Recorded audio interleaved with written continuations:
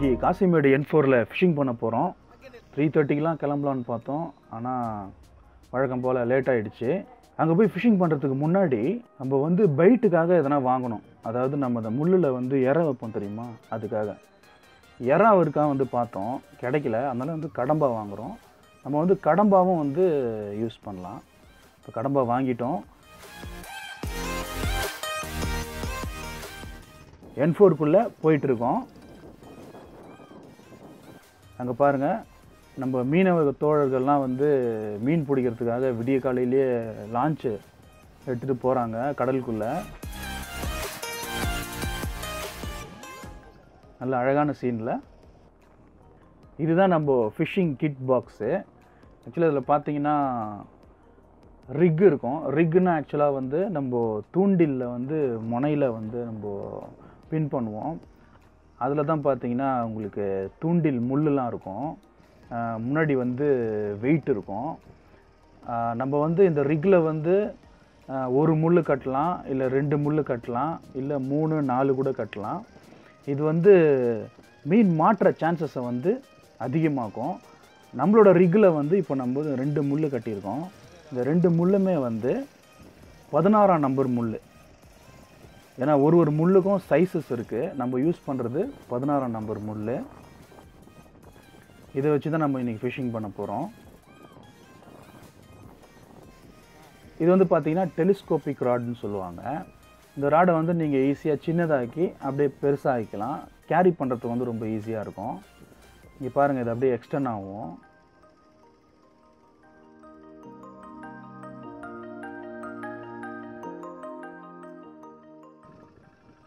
இந்த ராடு கீழே தான் வந்து ரீல் இருக்கும். அங்கே பாருங்கள், அந்த ரீலோட முனையில் வந்து பின் இருக்குது. அந்த பின்னில் தான் வந்து இப்போ நம்மளோட ரிக்கை வந்து ஃபிக்ஸ் பண்ணுறோம். ஆக்சுவலாக இந்த N4 ஃபிஷிங் ஹார்பர்ன்றது காசிமேடு ஃபிஷிங் ஹார்பருக்குள்ளே போகிறதுக்கான வழி. இது ஆக்சுவலாக கடலுக்குள்ளே போகணுன்னாலும் இந்த வழியாக வெளியே போய் தான் கடலுக்குள்ளே போக முடியும். இதுதான் நம்ம பெயிட்டு. இதை வந்து சின்ன சின்ன பீசஸாக கட் பண்ணிக்கணும். கட் பண்ணி நம்மளோட முள்ளில் வந்து இதை வந்து சொருவிக்கணும். அதாவது நல்லா ஸ்ட்ராங்காக வந்து நம்ம இதை வந்து இதில் சொருவணும். இல்லைனா வந்து நீங்கள் கேஸ்டிங் பண்ணும் போதே வந்து இது கீழே விழுந்துடும். அப்புறம் வந்து நீங்கள் கேஸ்டிங் பண்ணுறதுல எந்த பிரயோஜனமும் இல்லை.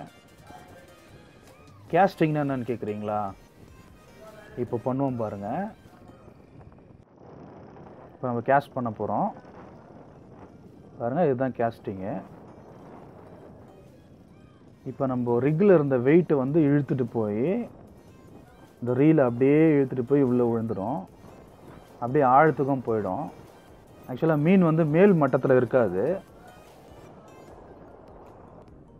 கீழே தான் இருக்கும். அந்த ரிக்கில் இருக்க வெயிட் வந்து அந்த இறையை வந்து கீழ் மட்டம் வரைக்கும் கொண்டு போயிடும்.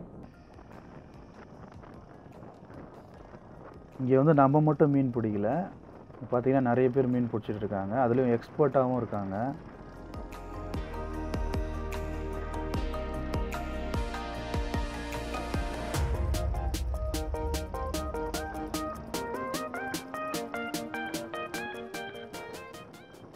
ஃபர்ஸ்ட் கேஸ்டிங்கில் எதுவும் கிடைக்கல.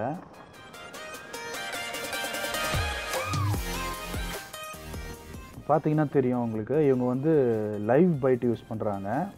அதாவது உயிரான எறாவை வந்து இவங்க முள்ளில் வந்து குத்தி போடுவாங்க. அந்த உயிர் எறா எங்கே கிடைக்குன்றது ஒரு வீடியோ நம்ம பண்ணுவோம் தனியாக. பாருங்கள் அவங்க என்னென்ன மீன் பிடிச்சிருக்காங்கன்னு. வாழை மீன் பிடிச்சிருக்காங்க. பக்கத்துலேயே வெலை மீன் இருக்குது பாருங்கள், ரொம்ப டேஸ்ட்டாக இருக்கும்.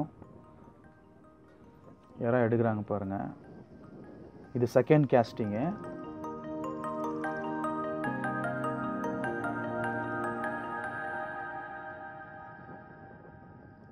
ஒன் ஹவர் ஆயிடுச்சு, எதுவும் மாட்டல.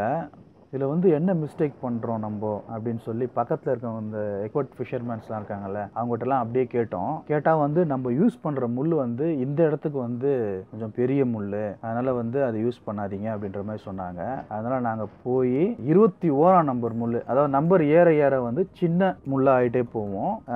16ஆம் நம்பர் முள் வந்து பெருசு, 21ஆம் நம்பர் முள் வந்து சின்னது. அதை போட்டு கேட்ச் பண்ணோம் பாருங்கள், ஃபஸ்ட்டு ஃபிஷ்ஷு மாட்டிக்கிச்சு. இது வந்து ஓரா அப்படின்ற ஒரு ரகம் இந்த மீன். இது வந்து கையில் பிடிக்கக்கூடாது, ரொம்ப ஷார்ப்பாக இருக்கும். இதோட 2 பக்கம் இருக்க முள்ளும் பார்க்கலாம் நீங்கள், பிளேட் மாதிரி இருக்கும். சின்ன முள் போட்டோன்னே மாட்டிக்கிச்சு, சக்ஸஸ் ஆகிடுச்சு. இது 2வது மீன். 21ஆம் நம்பர் முள் வேலை செய்ய ஆரம்பிச்சிருச்சு.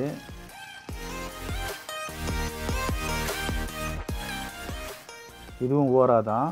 இது 3வது மீன். இதுவும் ஓரா மீன் தான். இது 4வது மீன். இதுவும் ஓரா மீன் தான். கையில் பிடிக்கக்கூடாதுன்றதுனால கட்டிங் பிளேயரில் எடுக்கிறோம். இது வந்து பாறை மீன். அந்த ஓரா மீனோட இது டேஸ்ட்டாக இருக்கும். இது நம்ம சாப்பிட்ருப்போம், நீங்கள் கூட சாப்பிட்ருப்பீங்க இந்த பாறை மீன். இது வந்து 20 கிலோ 30 கிலோ வரைக்கும் வளரக்கூடிய மீன். இது அதுக்கு மேலேயும் வளரக்கூடிய மீன். இது 6வது மீன். இதுவும் ஓரா மீன். இது 7வது மீன். இதுவும் ஓரா மீன். இது 8வது மீன். இதுவும் ஓரா மீன். இந்த மாதிரி அந்த முள்ளை மாற்றினதுக்கப்புறம் நிறைய மாட்ட ஆரம்பிச்சுது. இதுவும் பாருங்கள், இதுவும் ஓரா மீன் தான் மாட்டியிருக்கு. இதுவும் ஓரா மீன் தான்.